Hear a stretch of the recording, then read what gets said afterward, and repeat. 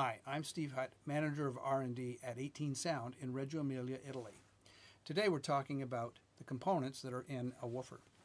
Most people are familiar with the frame, the cone, motor structure, maybe the spider. To have a closer look, let's go out to the factory floor and look at components in production. I'm holding in my hand the stationary parts of a 15-inch woofer. Let's have a look at them. Basket, sometimes called a frame.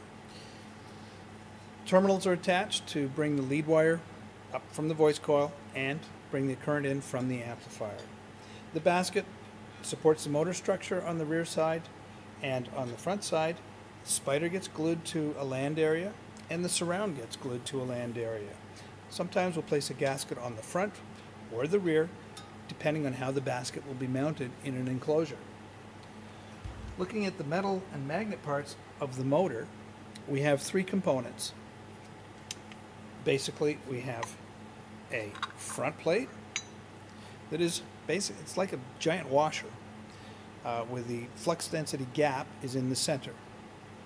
We have the magnet, in this case, a ring magnet.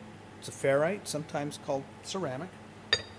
And then we have a t-yoke, because it looks like a T, which includes a back plate and a pole section, and then very often a tapered pole plate where we have an undercut under here that improves how the flux will flow through the gap. And have a look at the assembly again. When we're assembled, flux from the magnet likes to flow from north to south.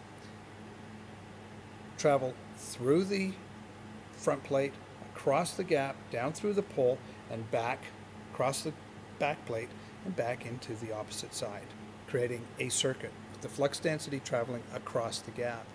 With the voice coil sitting in the gap and the windings wound perpendicular to the gap, a Lorentz force is developed.